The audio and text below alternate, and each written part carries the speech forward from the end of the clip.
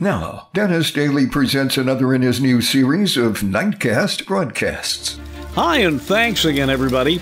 You know, we do not hear much about the combination of numbers 666 anymore. It used to be, well, it still is to some people, the sign of the devil.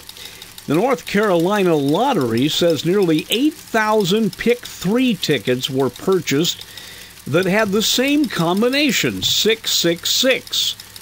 It came up on Wednesday evening's lottery drawing of last week. The 8,000 people split up $3.2 million. The tickets originally sold for 50 cents each. My phone prefix in Los Angeles, by the way, was 666. The number was 6666116. Couldn't forget that one.